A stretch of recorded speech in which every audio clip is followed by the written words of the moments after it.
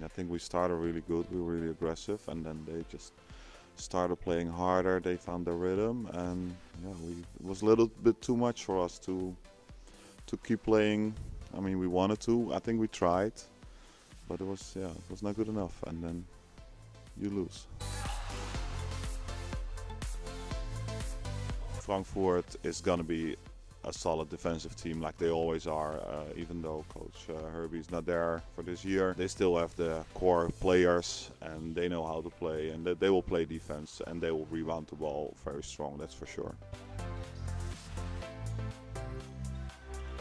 Defensively we have to do a better job rebounding, that's for sure. But I mean, you could see our intensity last game with the offensive rebound. We got more than 10 offensive rebounds, so we were fighting, and we just got to handle the physicality. We got to play as a team, defense and offense, with 5 guys, and then work together for the best shots possible.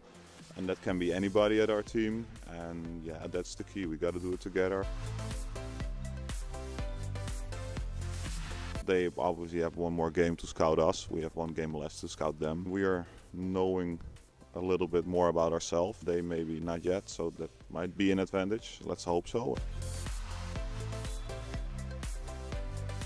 Every game for us is a do or die game. We need to play every game like it's our last game. We need to give everything to try to win the game. We should not be able to give more in a cup game, because we should give everything all the games.